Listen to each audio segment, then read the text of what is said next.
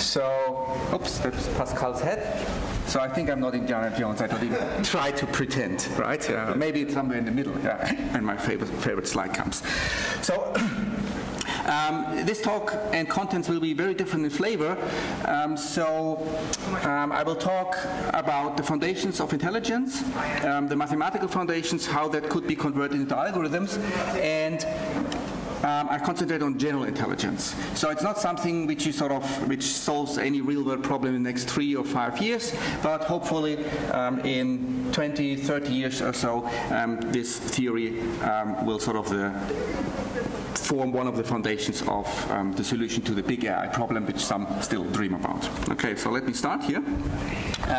So what is the goal of AGI research? So the goal of AGI research, so there's a special G in there, which means general, is not to build special purpose AI systems which play chess or drive cars or recognize speech. We all have that now, but a system which is able to learn a variety of tasks. Okay? And on a human level, ideally, and then beyond. So actually I proposed 2 talks. One was more about the technological singularity. I will not much talk about that in this talk. So I mean, once we have human level AI, then they can sort of build more intelligent AI systems themselves. I mean, already now, computers support the development of the next generation computers, of new software, and so on, and that may lead to a technological singularity. And I have a slide on the end of that, but that's not the contents of this talk. Okay, so what is intelligence, or what is artificial intelligence? So who took already an AI class? Maybe 30%, okay? So the question is easy to build systems, say by trial and error, and if they do something we think is smarter than previous systems, call it success, yeah? Or is it mimicking biological systems? I mean, we have one example of a semi-intelligent system right here. There are various views on that, but what we really need is theories which can guide us to search for new algorithms and find new algorithms. Okay. There are other ways. I have a slide on that. Just scan the human brain and simulate it, and that's done. We haven't understood anything. That's one approach, but I won't talk about this approach. Okay. So to show you what I'm doing and what I'm not doing here, look at this diagram here. So we think first, when we think about intelligence, we think about, okay, humans thinking, right? Okay, that is this box here, yeah? And that's what cognitive science is about. So how humans think, okay? We could also be interested in how humans behave and act. I mean, the thinking process leads to some actions, and that's, for instance, the field of behaviorism, and the Turing test is about it. So the Turing test is, I'm not going to explain that, tests just the behavior of a human compared to an AI system. It doesn't care about the internal working. Okay? So on the other hand, we could be interested in rationality, and I mean, this is not really a sort of, I mean, humans are also partially rational, but not necessarily. And if we talk about rational thinking, that's the field of laws of thought, which then led to logic, reasoning systems, and so on. Okay? And, well, then there's a corner left here to think about rational systems which act rationally or do the right thing. And most of AI is nowadays in this lower right corner, because what we really care about is we want to build agents, robot or whatever, which do something we care about, and many problems are hard, so they need to be smart and so on. And I mean, maybe you want to build emotional robots, right? That also has some applications, but as Pascal nicely explained to us, there are many, many big problems out there, very difficult decisions to make, and making right decisions is more or less synonymous to rationality, okay?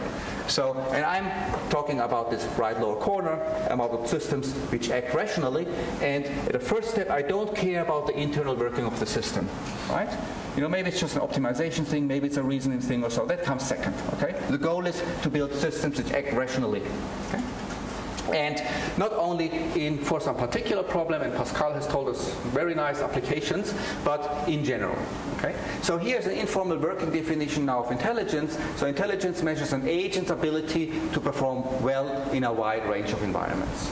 Okay, so the performing well is the rational action part, and the general thing is in a wide range of environments. Okay, so this doesn't look very exciting or deep, but actually we have gone through 70 definitions of intelligence in the psychology literature, in the philosophy literature, in the AI literature, from individuals and from groups, and there's a wide diversity.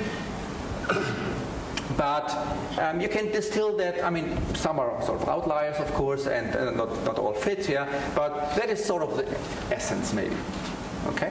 The hard part is now to turn that into algorithms, right? So to formalize all these words here, and before we can come to algorithms, we first have to sort of formally define these concepts, okay? Which I'm going to do now. So this talk will be more technical, but hopefully not too technical, okay? Now, there's another slide, things I won't talk about. So there are two approaches, I mean, there are many approaches, but I mean, if you have these dichotomies, so two approaches, the natural approach to AI and the artificial approach. So the natural approach would look at nature and try to copy things, okay? So what we could do is we could, take the human brain, scan it on a sufficiently fine resolution, simulate it in a computer, and we have integrated intelligence. Maybe it sounds very easy. We just need the computation power. Maybe that's actually the way which will first lead to success. Yeah? But then, okay, we have all the, also scanned all the problematic aspects of the human brain. So, and there are already enough humans around. So maybe that's not the most exciting one. And then we haven't understood much. But so the European Union just the beginning of this year announced their biggest grant ever of €1 billion to build whole brain emulation system, okay, in the next 10 years, okay? And the Americans sort of couldn't accept that just outright, so Obama announced a $3 million project doing the same thing. Okay. But he only found $100 million so far. Okay, but they print the money, so I mean they have no problems, right? It's hard in the European Union to get the money. Okay, so and there are other possibilities, of course. Genetic enhancement, we could enhance us, right? And or augment our brains. Rather than typing in an iPhone like this or speaking to it, we just implant a chip and communicate directly. That is actually a quite interesting way, because if we build these systems very separately, maybe they take over and they don't like us. But if we slowly extend us, and I don't do calculations by hand anymore. I use my calculator, and then lots of knowledge I don't need to store in my brain anymore. I use the internet. And if you connect it nicely, and then you use more and more sort of your extended brain, and everybody's doing that, and maybe there will be at some point a time where, I haven't used my own brain for the last 2 years, right? Everything I have delegated, so maybe I can switch this little biological part off or so, yeah? It would be a more graceful, gradual transformation to a post-human society. Okay, but that's not the topic of this talk. So I could have talked about it, but the organizers wanted something more serious. Okay, so I will talk about the artificial approaches, and there are many. So if you look at the history of AI, it started with logic, language-based, so expert systems, reasoning systems, so theory-improving algorithms, and so on. Then the economics-inspired approaches based on utility maximization, game theory, and so on. Cybernetics is inspired by engineers, where you have a system and a controller, and you want to optimize something, and if the system is sufficiently complex, then it's like sort of an intelligent system. Although, I mean, usually they sort of consider linear systems, quadratic loss functions, and then big ones. Then they go beyond, which is a little bit far away from AI. It's very hard to build an intelligent system from scratch, right? It's very hard to produce an intelligent adult. It's much easier to produce an intelligent baby. A baby is able to learn. So that is the machine learning approach, where you build a system which learns everything by training it. Okay? We all know, I mean, what is an intelligent agent? Information gets in, information gets processed, information is output, so it's an information processing system. So information theory should be and is also very important. And indeed, there's a close relation between actually data compression and intelligence. So I have a website, and you can win up to €50,000, and I explain why data compression and intelligence is, nearly the same thing. Okay? So, and well, we have all these approaches, and well, separately you get that far, but they are limited. But if you put sufficiently many together, we can get much further. Okay. So before starting with the background theories and ideas for a formal definition of intelligence, the next question is, I mean, can we actually develop a theory of intelligence? Yeah, maybe we could develop sort of an equation which is 1 billion pages long or something like that. I mean, but nobody can handle that. So the question is, can there be a simple theory of rational intelligence? And most people say, no, that can't be. I mean, look, we are very complex things, and you cannot compress intelligence to something, very simple. Yeah? So that would be sounds not plausible. But now look at other fields. I mean, look at computing. I mean, we have all our laptops and iPhones, they can do amazing things, but the Turing machine can do the same stuff, right? Okay, and the Turing machine is very simple. You can even, take Game of Life. Who knows Conway's Game of Life, right? This is Turing complete. Yeah. So you can build a computer out of that. So you have these gliders, right? Regard them as electrons. Then you have glider cannons which produce these electrons, and then you can build spaceships sort of which absorb gliders and produce gliders. You can build NOT gates and AND gates, right? And then you have circuits, and then you can build a whole computer. So Game of Life is Turing complete. Yeah? So it's not only that you can use your computer to emulate Game of Life, you can also use Game of Life to emulate a computer. Okay? Which is very nice. Okay? And computers are very powerful. So we have a simple system, say Turing machine, or cellular automata, which can do all of computing. Getting more to nature, look at all the chaos and order phenomena here in nature. So you have a tree, this beautiful tree, these complicated structures, but now there are simple mathematical theories which describe them. Okay? And you've all seen Mandelbrot sets of fractals, right? And they are very simple mathematical equations. So the Mandelbrot set is just z equals z squared plus c. That's it, right? In a small loop, so even shorter than Pascal's program for solving Sudoku. It's just a three-liner, and you get this beautiful landscape. So we have very simple theories, iterative maps which produce trees, clouds, turbulences, and so on. Or even more impressive, so look at chemistry. I mean, we have 100 different atoms, 1 million different molecules, and you can build all kinds of interesting stuff out of that. And all that, at least in principle, can be described by, not quod erat demonstrandum, but by quantum electrodynamics. Okay? So that's, the quantum theory which describes electromagnetics, and that covers all processes except nuclear processes, essentially, and gravity. Okay? And possibly even superstring theory in physics, that describes the whole universe. We don't know yet, right? It's very hard to compute anything. Okay, so given that we have a lot of examples, so we have complex phenomena which can be described in very simple terms, it is not a priori implausible that not also intelligence could be described in very simple terms. And indeed, the Eichsy model, which I want to show you now, is a theory of superintelligence. So that is the most intelligent agent possible in a certain sense. Okay? So I will first go through the philosophical foundations, then the mathematical foundations, and then present the rational agent framework, and then some approximations and some really toy, especially compared to Pascal, applications of this theory. Okay. So first, we need Occam's razor. Who has not heard about Occam's razor? Okay, everybody, great. So when I was a student, I didn't hear about him. Yeah, so that was not that.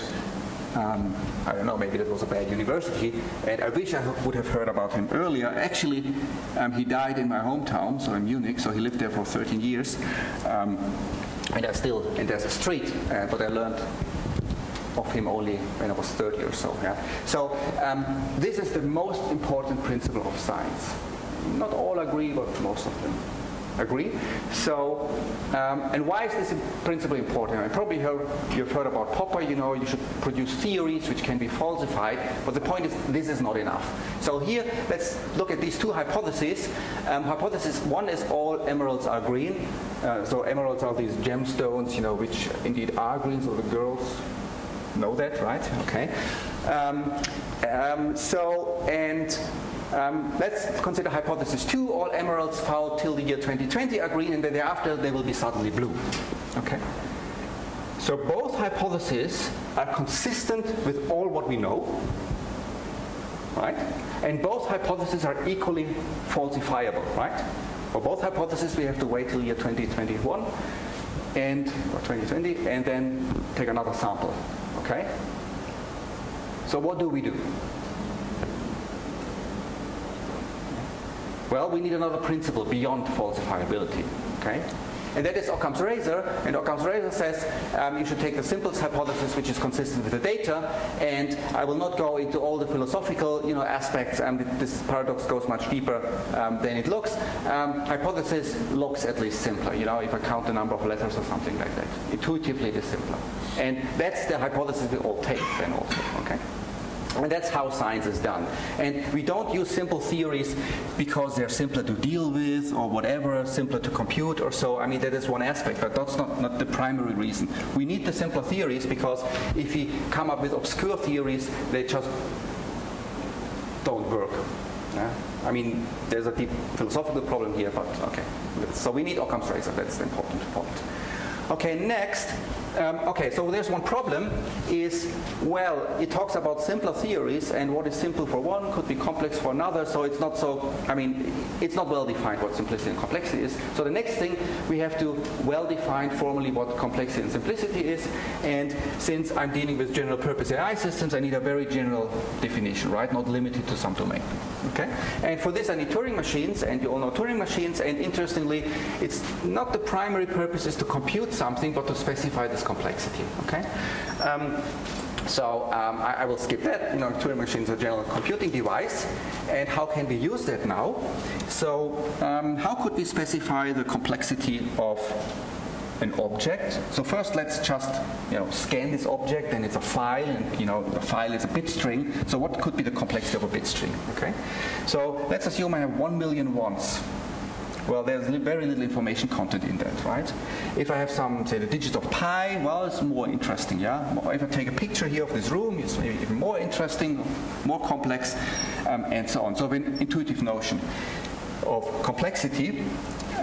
If you think about it, what we do is we describe our object, or a bit string, and if the description is simpler, then we regard this object as simpler. So 1 million ones is a very short description, while if I take a picture here, that doesn't have a very short description. I can compress it somehow.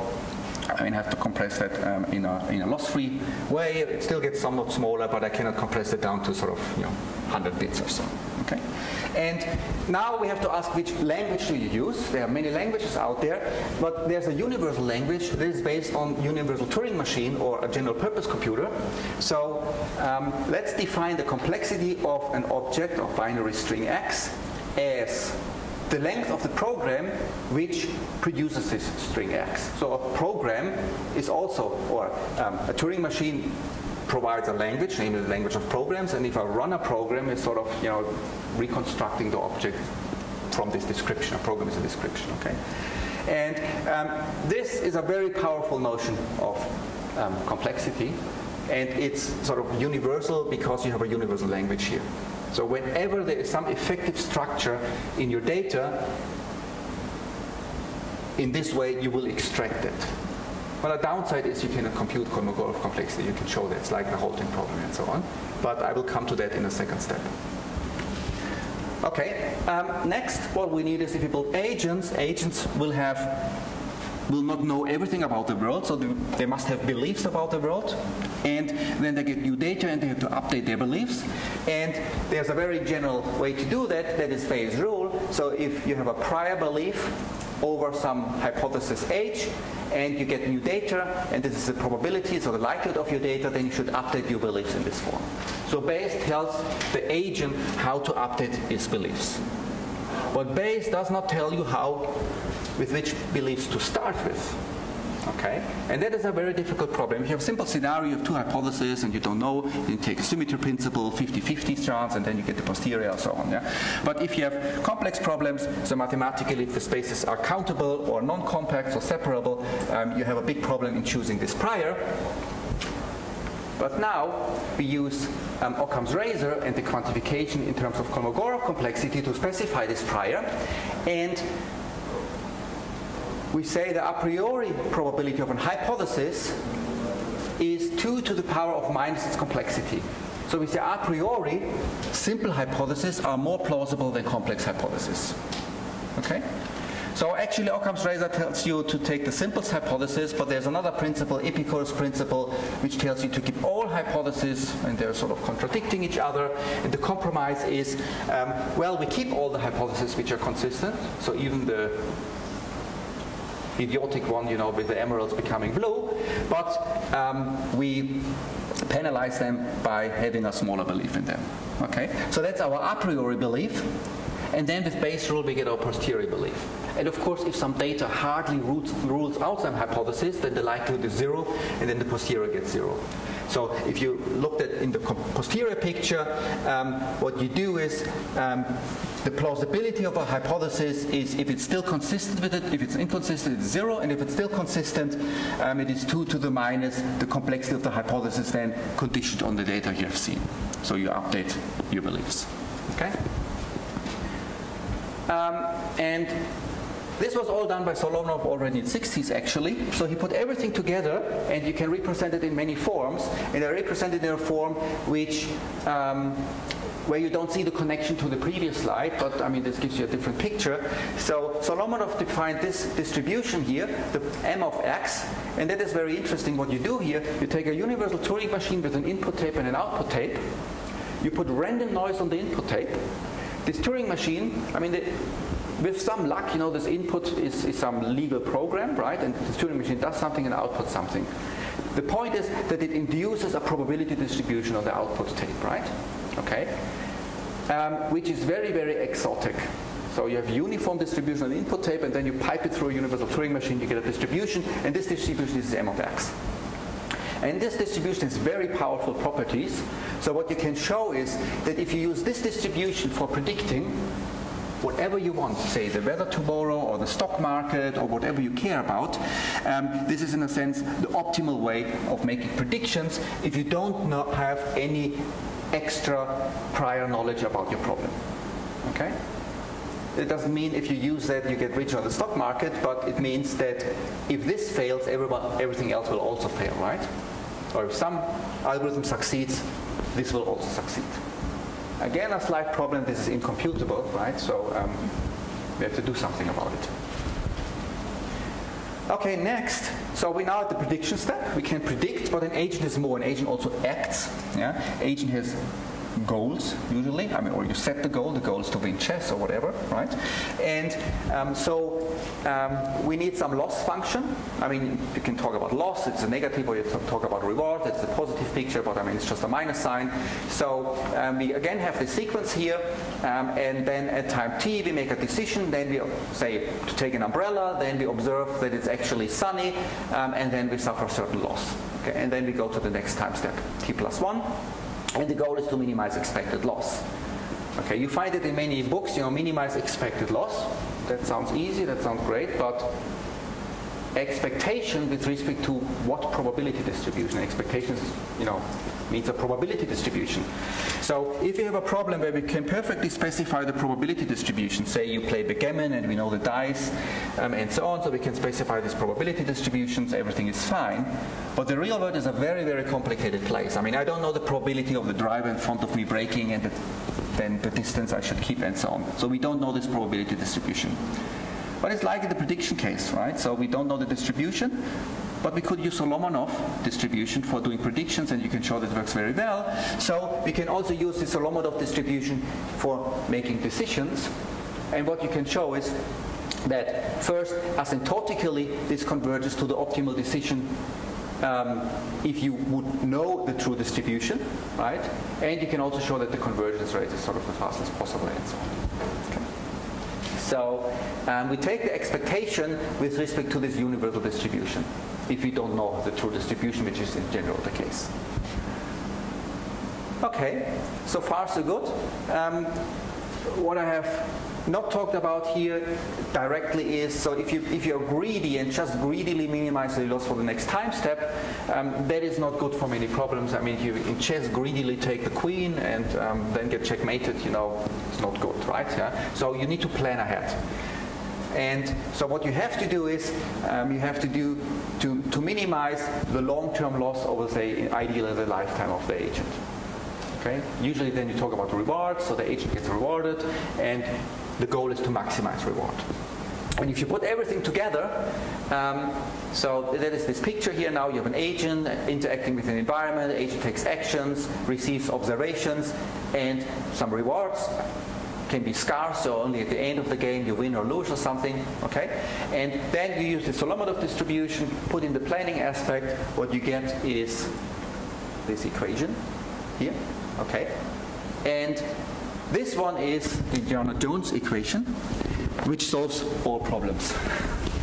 Okay, so if you could implement this one here, you would have solved the AI problem. You would have a super intelligent agent. Okay, why? So if you know, if you're taking an AI course, you know that if you play games, zero-sum games like chess, you do the minimax search up to the end of the game. That's the optimal strategy. Okay, so the real world is more complicated. But it's sometimes also nice, it's not necessarily adversarial. So if you have a distribution, what you do is instead of a minimax, you do an expectimax. Okay?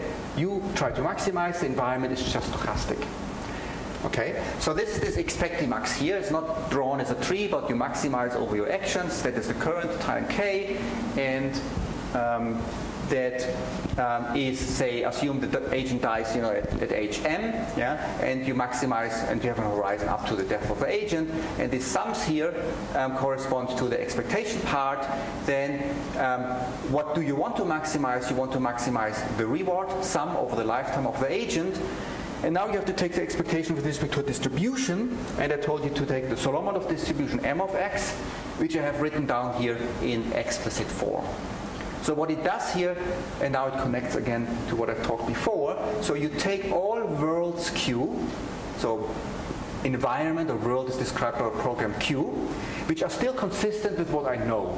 Okay? What does it mean? So if Q is a correct, a potentially correct model of my world, at least if I have a certain action sequence, it should reproduce the observation reward sequence I already know, right? If it doesn't, there's something wrong with my model.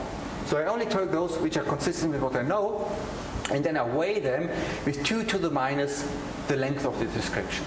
I could choose here Kolmogorov complexity, it doesn't make any difference, okay? So I take a weighted average over all possible worlds which are still consistent with my data, and that gives me my belief distribution, okay? And then I do the planning over that, okay?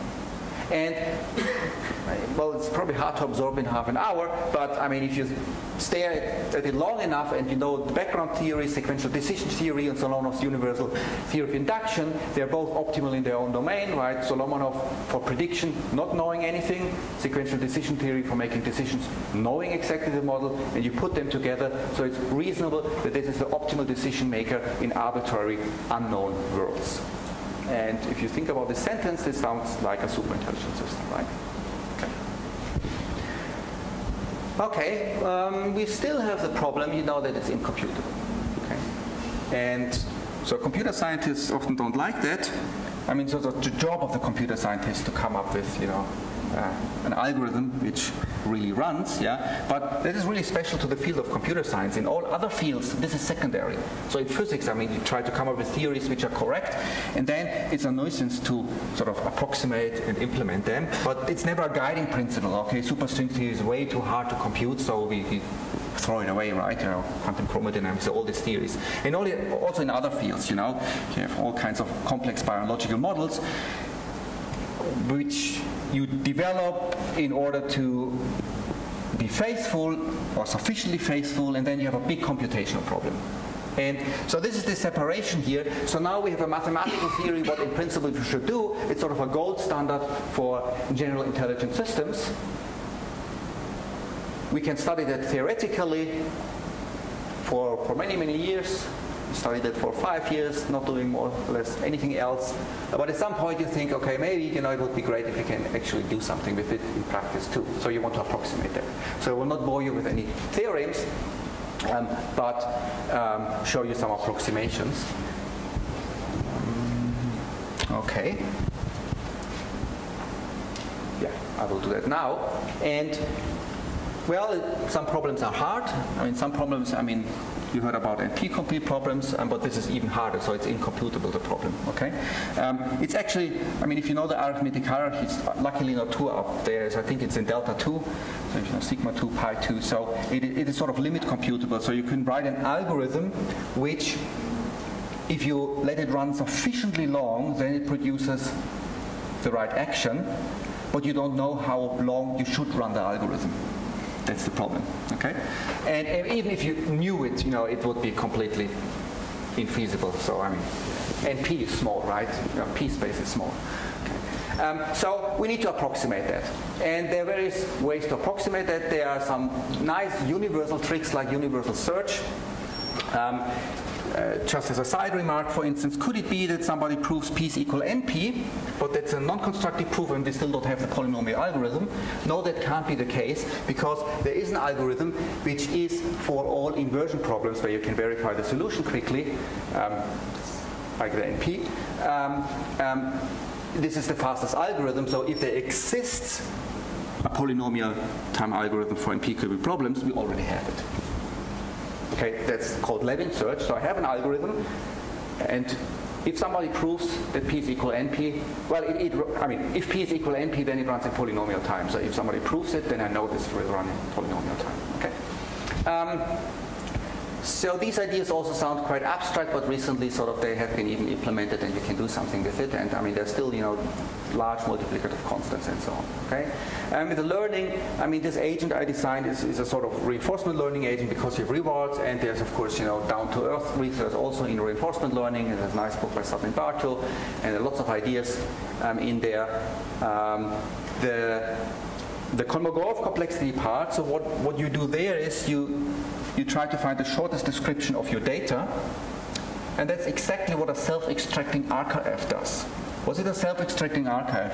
It is something, if you run it, it reproduces your original data, right? So you could use that as an upper bound to Kolmogorov complexity. And with improving compressor technology, right, these upper bounds get better and better, and I could just sort of exploit that. Okay. And, well, for the expectimax tree, for instance, there are Monte Carlo algorithms rather than doing the expectation exactly. You could sample, for instance, and there are all kinds of tricks in optimization. Pascal talked about that. So we have to pull a lot of tricks together to make that computationally feasible. Okay, and so here are some results.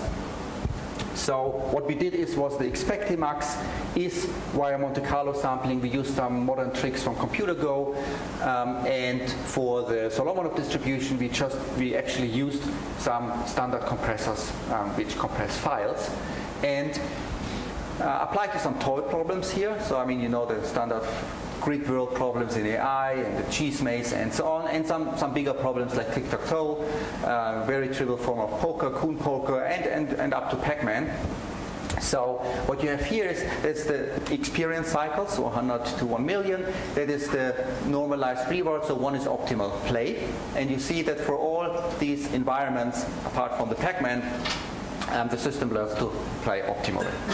Okay, so that may not look very impressive. These are all small games, but the impressive point is that it's a single agent, just using standard compressors, Monte Carlo search. There is no knowledge about the specific game, not even the rules of the game. And this single agent is able to learn perfect tic-tac-toe, able to play, cool poker, learn to play somewhat Pac-Man, and so on. Okay? And that's what general AI is about. You want a single system which is able to do or at least learn a wide variety of tasks. Okay? There is another approach which actually I will skip over. which is a little bit more practical and was inspired by that. I can skip over that because the experimental results at the moment just comparable, so catching up, but it's not really better at the moment. Okay, so here you have the theory of universal AI with the IXI model.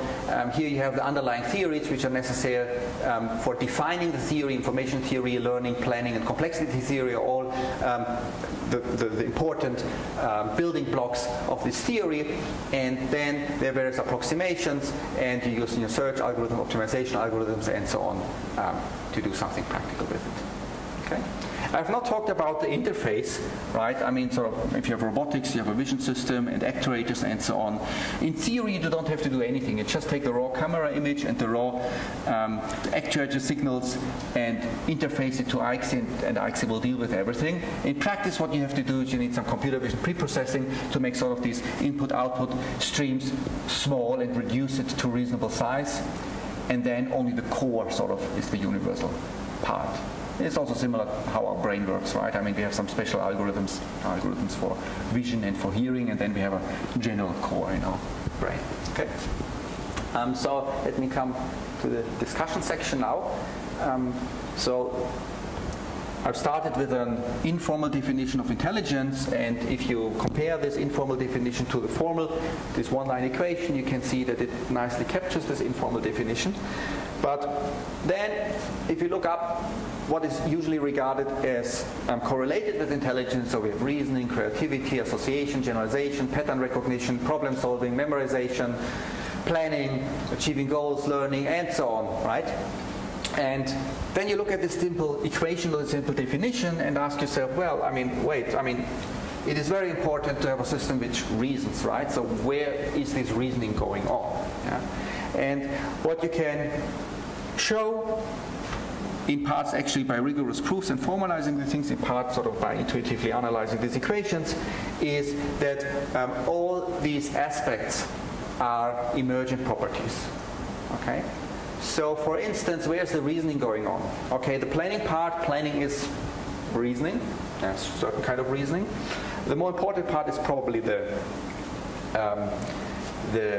learning about the environment. So how does the system learn and reason about it? Well, it tries to compress the environment. And I mean, if you're a scientist and you have data and you try to analyze it, you have to reason a lot in order to see the structure. And that's all going on implicitly in Kolmogorov complexity. Okay, it's all hidden there, but it's all going on there. When you try to build a practical compressor, you need to understand the data, right?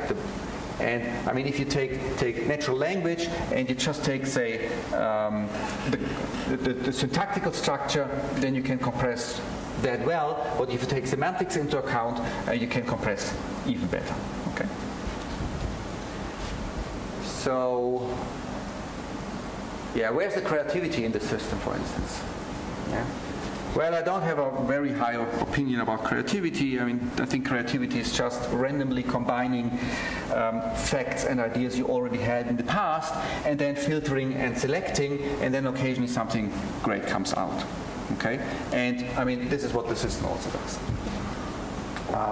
Where's the problem solving? Well, I mean, if the goal is to play chess well, and you reward it for playing chess well, right? Yeah. Then first it will learn the rules of the game, then it will learn what winning means, and so on, and then it learns how to play well, so it learns to solve the problem of playing chess. Yeah? So the problem solving is a special aspect of reward maximization. Memorization is trivial because, I mean, the whole history is stored. Yeah?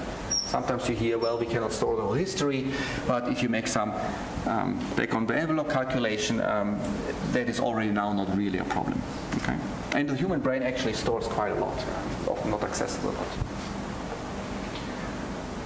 Okay, and well, there are some other aspects of the human mind. So maybe consciousness, self-awareness, sentience, emotions, and so on. So where are they?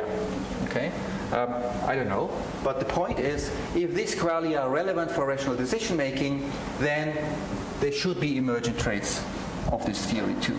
Since I have not formalized them, I mean, I think it's already great to have a mathematical definition of general intelligence, but I don't have a mathematical definition of consciousness or self-awareness and so on.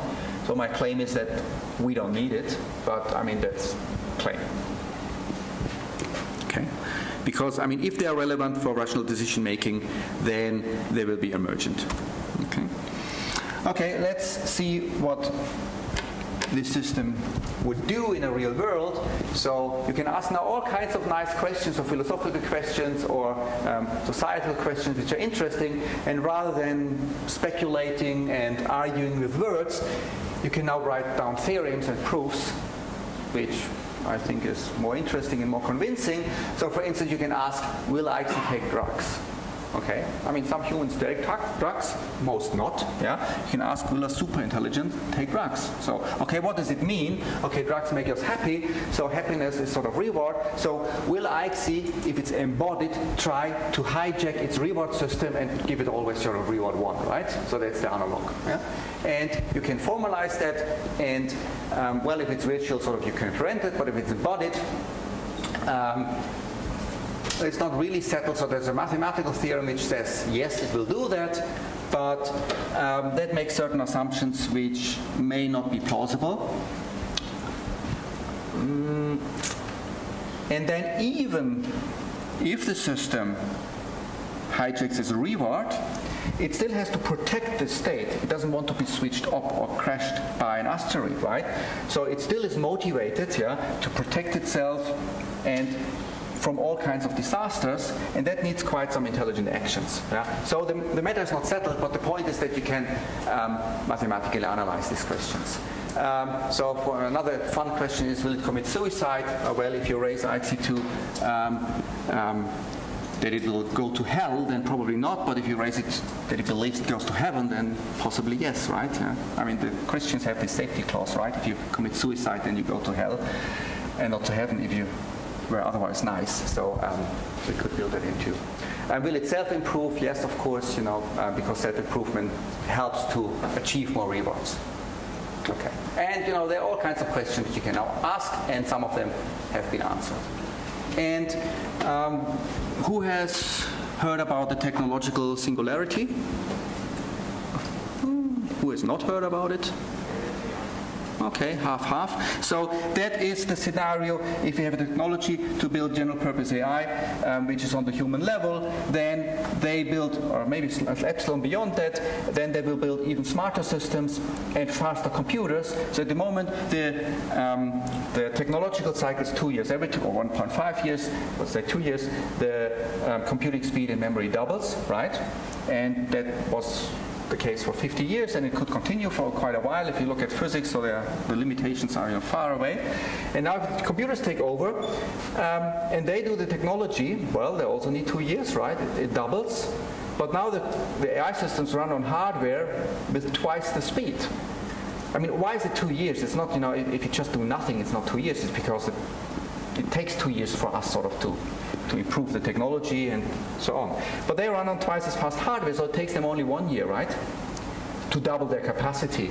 And then they run on twice as fast hardware, so it takes only half a year to double, and then 1/4 of a year, and so on. So, and if you add that up, you know, if you remember, 2 plus 1/2, plus 1 plus 1/2, plus 1/4, and so on, and up to a finite number, 4. Yeah? So that means once we reach AGI, it needs another 4 years, and then we have infinitely smart, intelligent agents. I mean, of course, nobody knows whether it will happen, and of course there are physical limitations and so on, and but it's a scenario which you shouldn't rule out lightheartedly as ridiculous. Okay, so, and that's called the technological singularity. And and then people think about, I mean, how will that look like? What will happen there? And, well, it's very hard to analyze. I mean, it's like an ant trying to understand sort of human society.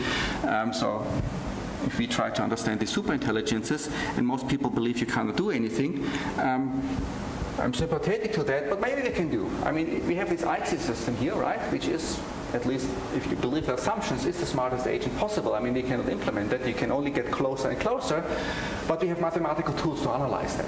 And I have, you know, presented you some questions, and some of them can be answered. So maybe we can even sort of speculate in a somewhat principled way about what happens beyond or at the singularity. Okay. So, well, here's some final questions, but maybe I just leave that here, and you can ask some questions. Okay, if you don't know questions, you can read them and then answer them.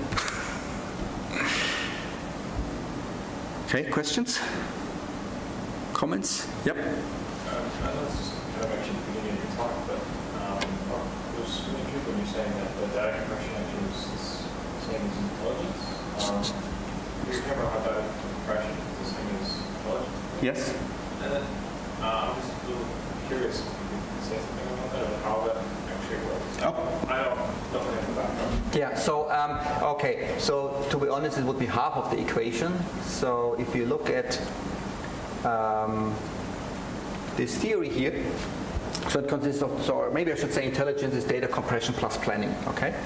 So you have here, so that is the compression part. I mean, here is a Bayesian mixture, but I mean, this sum is dominated by the shortest program Q, which is consistent with the data.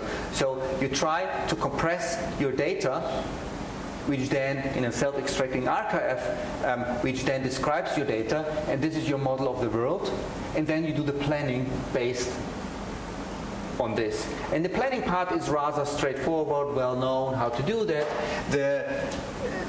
This view of describing the world as the shortest program which is consistent with what you know, that is the thing which is sort of not so widespread. And so this is the compression part. The better, and I mean, if you take the ultimate compression, you get, you know, the perfect approximation essentially. But if you have practical compressors, the better the compressors, the more dominant is this term, and the more structure you capture. Okay. And if you believe that this is the most intelligent agent, right? Yeah.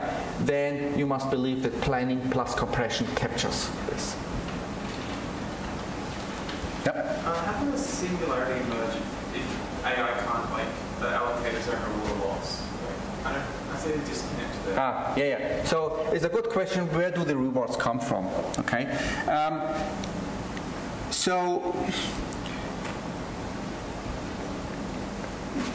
if we want to build systems, you know, at least, I mean, the main motivation for most of us is nowadays to build systems which are somewhat, you know, friendly to humans, useful to humans, and so on. And if you want to build such systems, it's important that we give the rewards, right? Okay.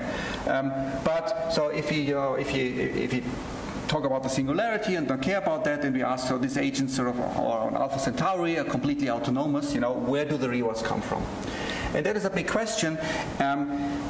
What values do we instill in these agents? I mean, some part of the reward should come from maintaining itself, so the battery level and the functioning of all systems and so on. And then the rest of the reward, well, you could choose, you know, be benign to humans, but I mean, this is very hard to formalize. What does benign to humans mean? I mean, you know, Asimov's law of robotics, all kinds of things can go wrong. Or you can say it is to, say, explore the universe. And this is actually what we have formalized. So, okay, the problem is different people have different goals, and it is not clear that this goal is better than this goal, right? But then you can think of, you know, maybe some goals are more universal, more general, or more preferable. And well, at least as a scientist, one goal is to explore the world and try to understand it. Okay? So if you reward the system for understanding the world, and you can formalize that as sort of the Kalbeck-Leibler divergence between the two distribution and sort of the base mixture distribution, so you can formalize that. Then the goal of this agent will to understand. Oops, okay, my time is out, I think. A singularity appeared. So, and you can show if you reword the system in this way, then it tries to learn as fast as possible how the universe works, and in order to do that, it needs to, of course, explore the world and beyond the world. And you could use this. I mean, but you could think about other goals, but that's the only intrinsic goal at the moment we have formalized. So the practically more useful thing is we give the reward.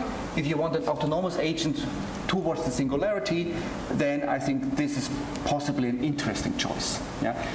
You don't want to probably reward it for making paper clips. So I mean, if you know Eldridge Yudkowsky, I mean, he look at paperclip producing agents. You know, if this is the goal to convert the whole universe into paper clips, you know, I'm personally not too much interested in that. Okay, but maybe others are. Yeah. So going along with the idea of getting the AI to kind of understand the world, I guess it's going towards a philosophical question of whether it'll start asking questions. Yeah. Again, with the other question you had, whether it can learn whether it wants to suicide or not. Yeah. Does that mean that conceivably you can get an AI to start wondering whether religion is something he wants to believe in? Sure, yeah, I'm convinced about that. I mean, your religion plays a role, you know, it binds societies and so on. I mean, it has positive and negative roles, and, you know, maybe some aspects like morality and ethics or so is picked up, and, you know, hopefully and likely without all the remaining fluff, right, because that is rationally not important.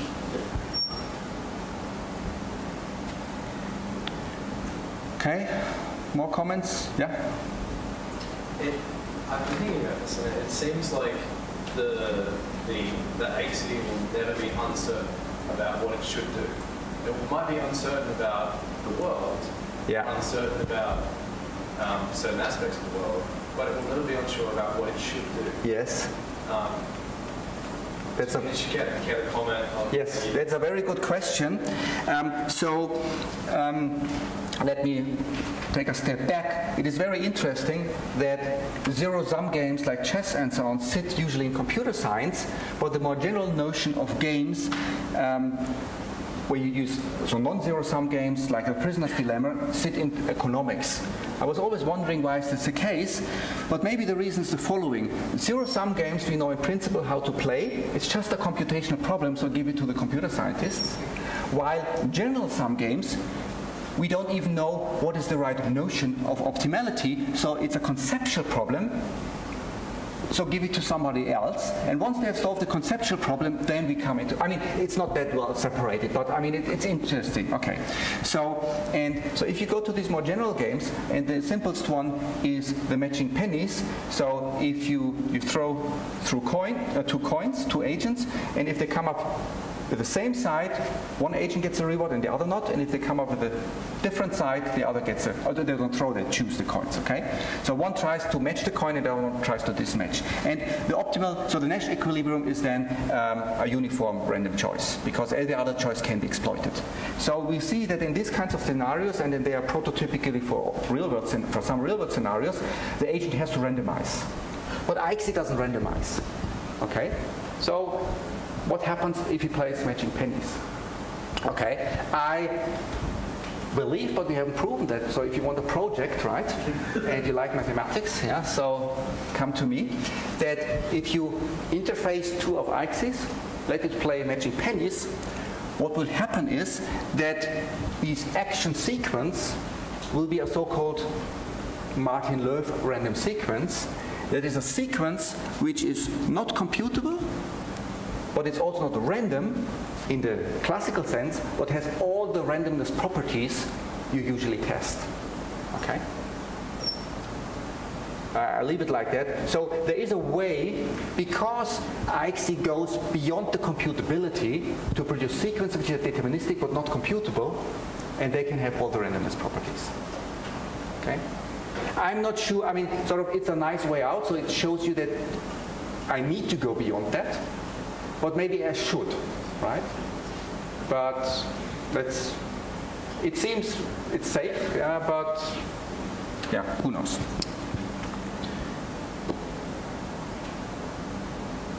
Another last maybe question, comment? Otherwise I think I could end in time even. Okay, thanks.